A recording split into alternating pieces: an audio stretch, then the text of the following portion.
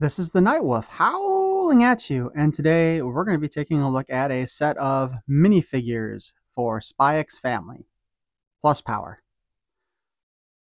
I found these at a shop that was selling them $5 each, or of course 5 for 20. And since buying 4 of them would cost $20, I decided to pick out a fifth one, and that was Power. Because there honestly wasn't a huge selection of anything else that I really wanted there. So let's take a look at the different minifigures that we got. We will start here with Ahjay.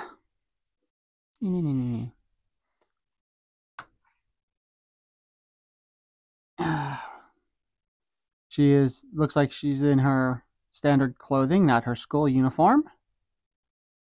I'm not sure what this little deal is up here because I don't recall that being on her character model. Although maybe that's where the plastic was poured in. And of course, as with most Lego minifigure type stuff pops off. However, we've got Ahjay's face this way, and we've got Ahjay's surprised face. Articulation-wise, standard Lego articulation. The arms rotate around and pop off. And of course, the hands spin around. The legs are, of course, the short ones, so they don't actually have any articulation at all for the child size. In this case, I don't know if this really makes a difference, but she had an extra large kind of plate for her. Next, let's bring out Lloyd. This version of Lloyd comes with a pistol. Not any design I've ever seen with any other Lego minifigure. What's really nice here is there is a lot of detail here on his shoes. Like, ridiculous on the side and on the front. Also a lot of good detail here on the body itself. And he's even got the little buttons on the side. His articulation is standard Lego articulation. The legs move like so. Comes apart. The hand spins around, although his head gets in the way of it going all the way around. And of course, the hand itself spins. Did I just call the arm a hand? Our Lloyd here also comes with a battle damaged head. For after one of his let's just say counseling sessions where he's using the what was it they called it, the punch method in the show. Now we have Yor. Yor comes with her, or in this case came with her 2 little stabby weapons. And I do like that they are giving her the attempting to make it look like she's got a waistline. I've been noticing that Lego's been not doing that themselves very often lately, and that's kind of sad. Overall, though, the detail on her is pretty good. Like with the other figures, she's got kind of like her, I guess this would be an angry / neutral expression, and a slightly happy expression. They also did a really good job giving her cleavage. Unlike the other ones, she comes with an additional part. So it goes to show you these aren't official Legos because that's not right. So her skirt piece is a separate part here. And they actually gave her sexy underwear underneath.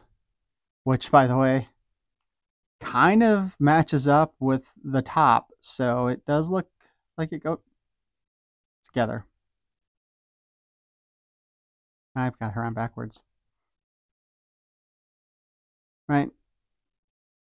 But yeah, so it kind of lines up so that if you want, you can have her be kind of sexy without the skirt.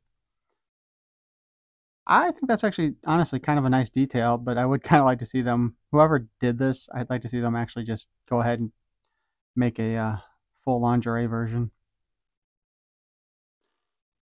Her hair is also more detailed than most, with her little front hair bits and the decorations on the side. I will say this, I am honestly concerned about breaking these, so I don't see myself messing with that too often in the future.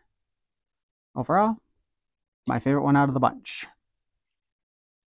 Here we have You're at Home. Same hair as the previous version. She's got two expressions. She's got kind of like the wide happy one, and then kind of a surprised expression. Again, they did their best to make her dress look with her form by darkening the sides to have it stand out more.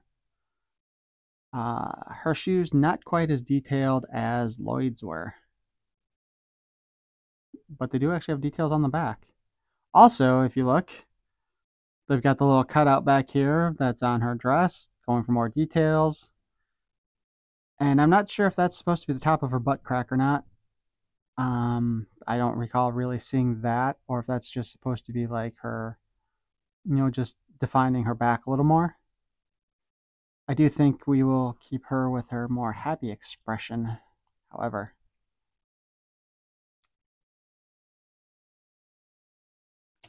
And finally, because I needed a fifth figure, I went with, like I said, Power from Chainsaw Man. This figure comes with a rather wicked looking clear red scythe, which I think might actually supposed to be representing that it's made out of blood. But it's been a while. I have not watched the anime, but I read the manga a long time ago when it first came out, and I don't remember what her powers all are, or if these are just random weapons that they decided to give her. She's also got a big old hammer, so that she can call forth hammer space. She's also got a rather unique hair set here, goes all over her face. We got her devil horns. A lot of detail in her clothing. And you can even see the hoodie back there. But she's also got two different faces. Though I am not entirely sure what this face here is supposed to represent. And I also hope that I'm not so close to the thing that I've blurred everything out. Anyway, this is just a quick look at a set of minifigures that I picked up recently. Please feel free to like, comment, and subscribe. Peace and love.